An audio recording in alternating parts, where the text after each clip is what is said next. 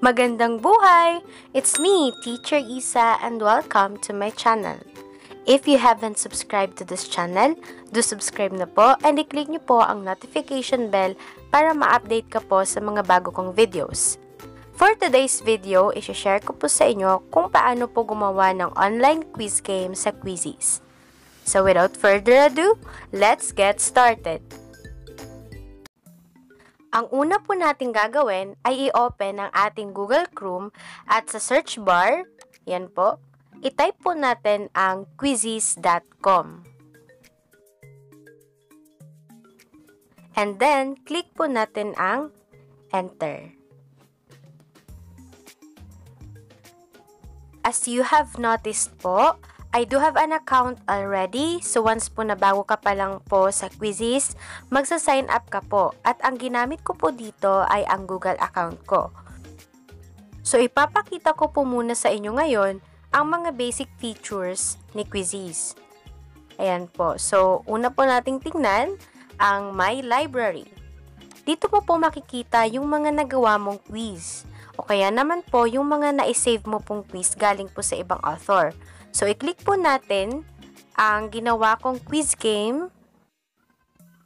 And as you can see po, pwede po natin tong i-play live. Ayan po. Assign as homework. Pwede po natin siyang i-edit at pwede natin i-practice ang quiz. So, i-click po natin ang play button sa practice. By the way po, meron po itong music. Ayan po, mismo po sa Quizizz, kaso di po siya dito na-record since video screen recorded lang po yung ginawa ko. Ayan po. Panoorin po natin ang sample quiz game po na ginawa ko. Ayan po siya. Mapapansin nyo po na kung mas mabilis na nasagutan ng bata ang question, the more po na mas mataas ang points na makukuha nila as well as their rank. O diba po, talagang gaganahan ng bata dito na magsagot kasi meron siyang point system, may rank, and may memes pa po siya.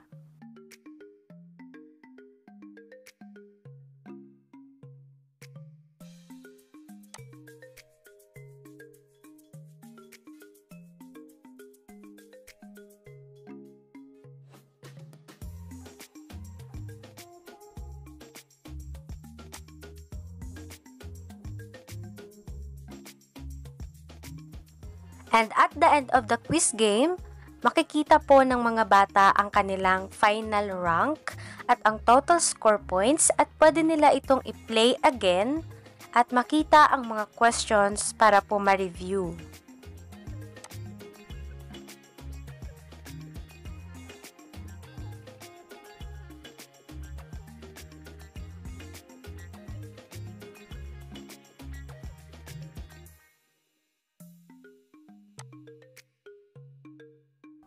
Ang sunod po nating pupuntahan ay ang reports.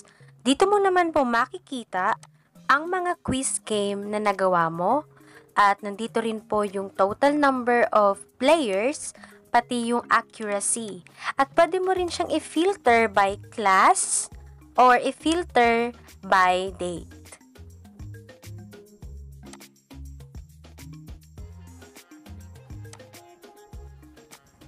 Ang next po natin is classes. Dito po, pwede mong i-connect ang Google Classroom classes mo. I-update mo siya para po mas mabilis nating malaman ang mga data na nasagutan nila.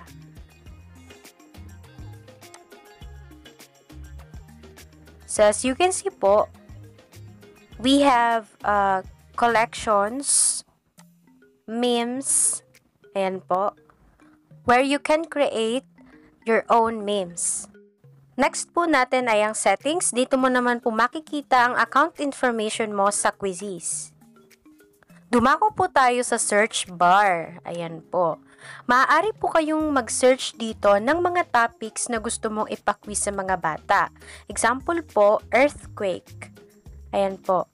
So as you can see, ang dami pong quizzes na related po sa topic natin na pwede nating i-modify at i-save sa library natin, then i-send sa Google Classroom.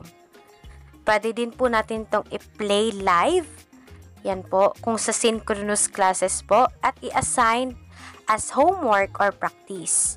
Pwede nyo rin po siyang i-modify or as is na, then i-click nyo din po yung done, automatic na rin po siya na masisave sa library natin.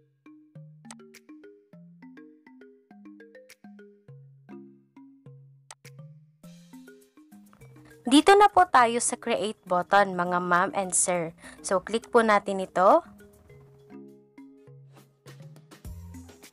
Hinihingi po dito ang name ng quiz natin. So, ilagay nyo po. And after nyo pong mailagay ang name ng quiz natin, kailangan nyo pong pumili ng relevant subjects dun po sa name ng quiz mo or mismo dun po sa quiz game na gagawin mo. Then, after nyo pong makapili ng kahit ilan po na subjects po dyan, then i-click nyo lang po yung next button.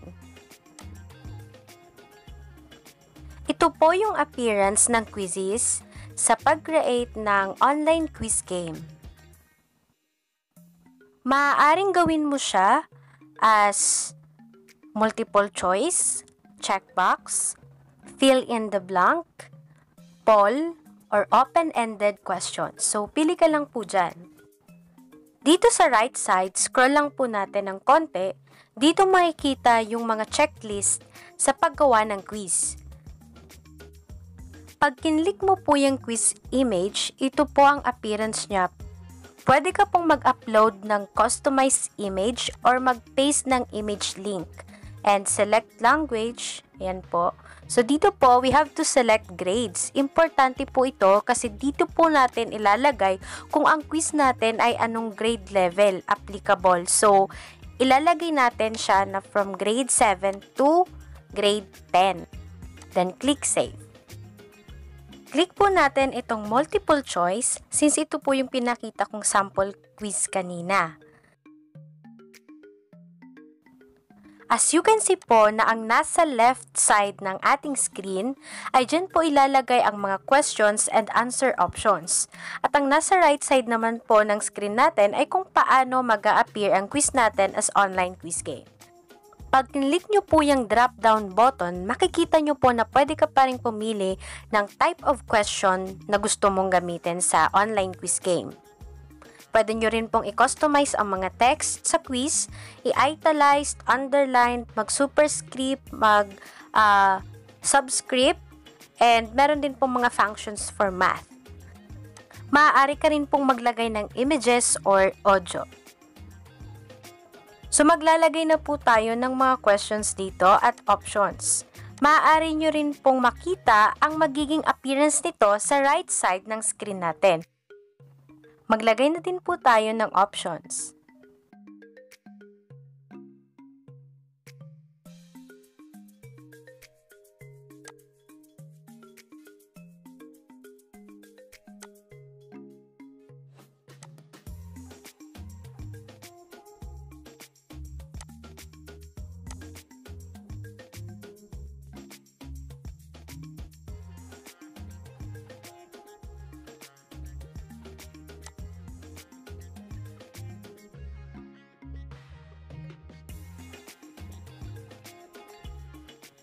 Once na nakapaglagay na po tayo ng options, maglalagay na po tayo ng timer kung ilang seconds lang po nila sasagutan ang question.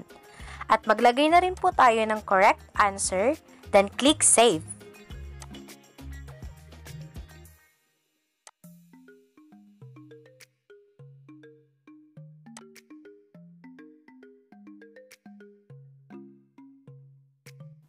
Ayan po, tapos na tayo sa first question. So, click po natin itong multiple choice to add a question. Same step din po sa ginawa natin kanina kung ano po yung gagawin natin ngayon.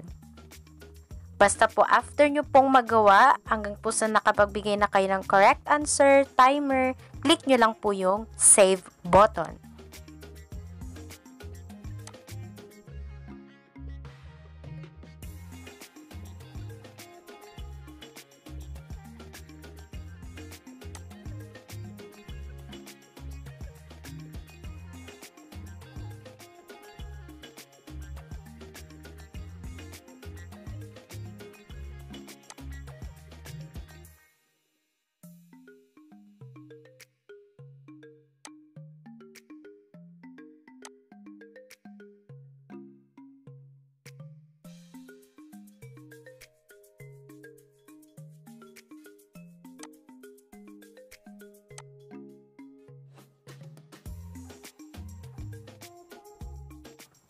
Para po sa pang third question natin, same step din po.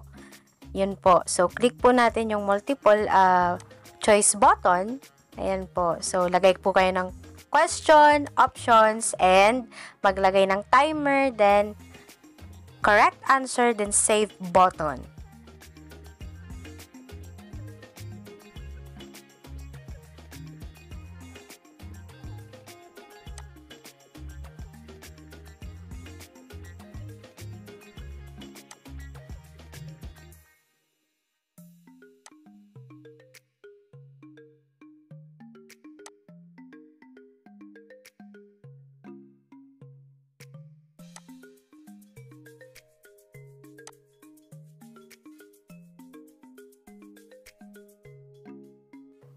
So, ayan po. We have 3 questions na, and since example po ito, di ko na po ito patatagalin. So, kapag kayo na po yung gagawa, maaari nyo pong dagdagan ang mga questions.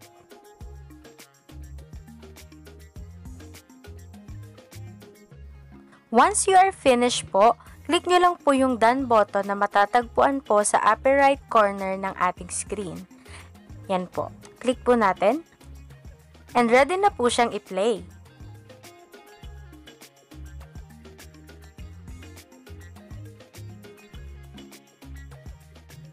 Makikita nyo po dito na nakadisplay ang number of players, relevant subjects, and grade level. Maaari po ba itong i-edit? Ang sagot po natin dito ay opo. Pwedeng-pwede nyo pong i-modify ang ating quiz game.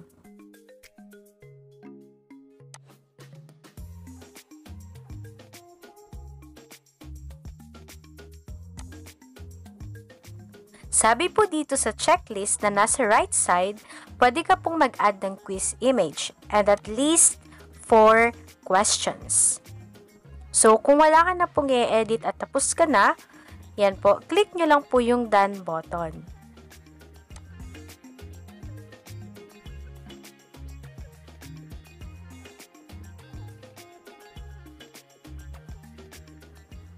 Pwede nyo po itong i-duplicate, i-share sa co-instructors, i-print at i-delete.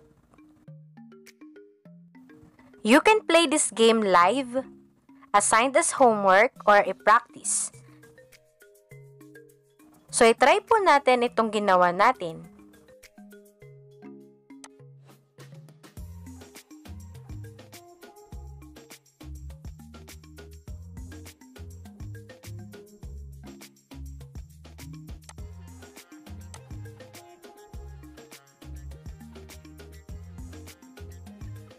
Click lang po natin ang Play Quiz.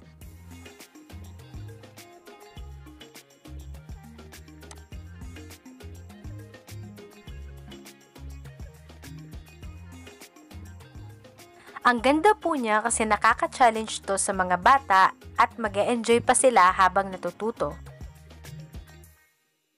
Kung familiar po kayo sa ML or Mobile Legends na tinatawag, dito po walang hero na ginagamit sa ating quiz game, pero may rank and point system na tiyak po nakagigiliwan ng mga bata sa pagsagot.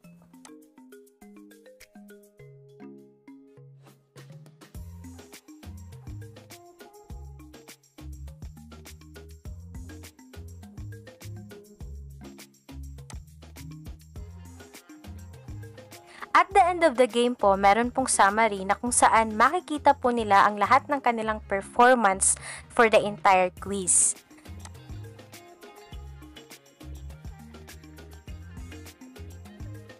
Maraming salamat po sa panunood and please subscribe to this channel at huwag niyo pong kalimutan na i-share ito sa iba.